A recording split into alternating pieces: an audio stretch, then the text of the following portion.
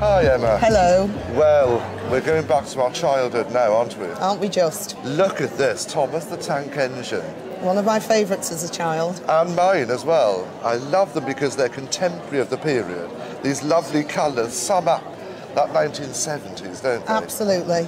Well, where have they all come from? How did you get them? Well, apparently, when I was little, in the early 70s, and in a pushchair, my mother took me to a model train exhibition.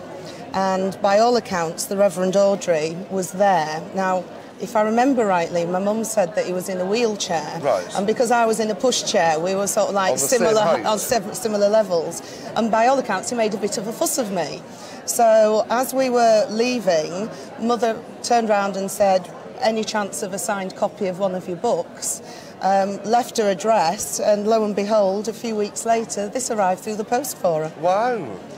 And they're all signed, Every single one is signed. Everything. You must have made an impression. I must have, well, I wish I could say it was probably because I was good. It was probably because I was being a bit rebellious, no doubt, in my pushchair at the time. I want you to be good today, because I don't want to chastise you. No, I'm on my best behaviour. And you've obviously read them. Oh, yes. Because there's some wear to some of them, but they've all got their dust jackets, yes, which is an important thing. So you weren't that destructive a child. Well, I wasn't allowed them in my bedroom. They took pride of place next to the Encyclopedia Britannica in the bookcase that was in the living room. So I was allowed to take them out and read them, not necessarily under supervision, but they certainly weren't in with my normal books that, you know, to my shame, I probably scribbled all over when I was younger. But no, I didn't scribble on these. But of course, the 5 most interesting books, I suppose, are the 5 we've got here, the first editions. Oh, right. Which are signed. Each one of them has been signed in here, and these are first editions, and I love them.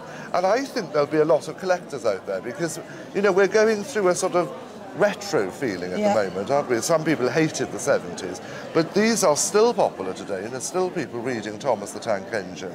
Because they're nice, simple, honest stories, aren't they? But you've had them a long time. They're obviously quite personal, sentimental to you because of the story. Yeah. Why have you decided to auction them now?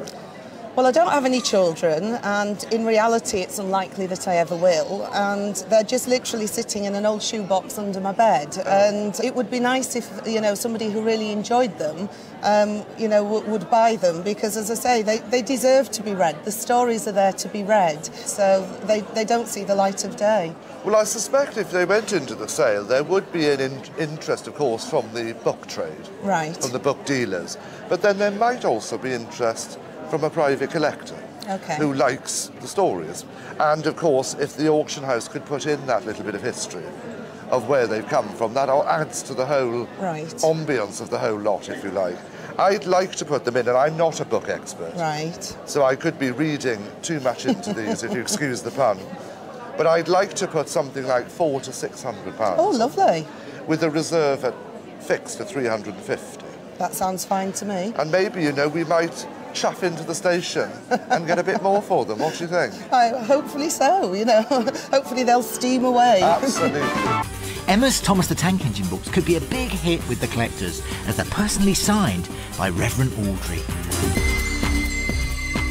Thomas the Tank Engine. I was a big fan of Thomas the Tank Engine. Emma went to a train convention, taken there by her parents when she was a little baby, the girl that owns these books, well, the lady that owns these books now, and met the author. He was so taken with her, he gave her 25 signed Thomas the Tank Engine books.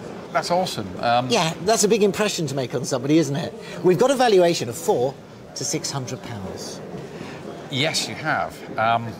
I used to read them underneath the blankets with a flash lamp, because I wasn't allowed to read after 7:30, you see, as a little boy. And that's a long time before these came out. These are late 60s, and she's got an awful lot of signatures by the Reverend Audrey. In fact, I received a phone call from the lady after they'd arrived here to discuss the matter further. Why? Was she not happy? She wasn't happy. She felt that it should be more. That's the most polite way of looking at it. She didn't want to let them go at a lower figure than about £500. So she thought they were undervalued? She thought they were undervalued. She was happy to let them carry on at that sort of figure.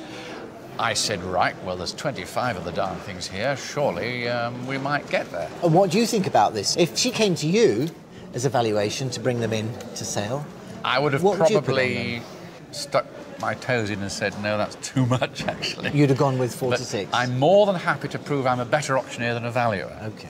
Well, we're going to find out in just a moment, so whatever you do, don't go away. Watch this space. Thomas the Tank Engine. Lots of childhood memories coming back for me, but lots of childhood memories probably being sold on for Emma. And I think they will be 25 signed books. Absolutely. £500 to £600. Now, you must have made a big impression on the author. Clearly I did. Hopefully for the right reasons. My mother can't remember what reason I made a big impression, but... And have you read them all? Every single one. And even as an adult, I would still flick through them because it's just escapism. Yeah. Well, I just thought they were interesting. We haven't had anything like that before, and the story was lovely. Yeah. And I just thought, there must be somebody out there that would like them as an investment for their grandchildren or something like that. Do you know? And I can't see anything like this happening today. Can you imagine meeting J.K. Rowling and having 25 books or 6 books signed by her? Wouldn't happen, would it? Well, let's hope we get top money for it. Good luck, Emma. Thank you. The Reverend Audrey, Thomas the Tank Engine, Railway Series, numbers 1 to 25.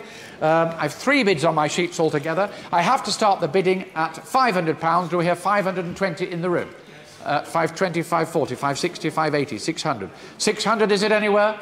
At 600, may I say, 600, 620, 640, 660, 680, 720, 720 They love anywhere? it. 720 assigned. At 720, is it anywhere? You finished at £700 it's going, you're all done and finished. Yes, the hammer's gone down. £700. The collectors were out there and they loved it. They did. I'm going on holiday. I love it.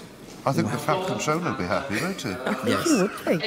£700. What's the money going towards? Well, I've got a cousin in Chicago and a cousin in Montreal, so I feel a grand trip abroad coming on in the summer. That would be fantastic. It'll cover the airfares. Fantastic. I can't believe that. What a lovely surprise. It was really Thank nice. you for bringing them in. No worries at all.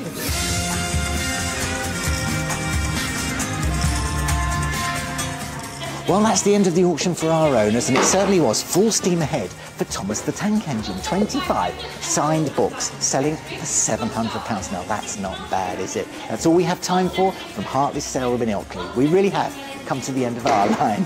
See you next time.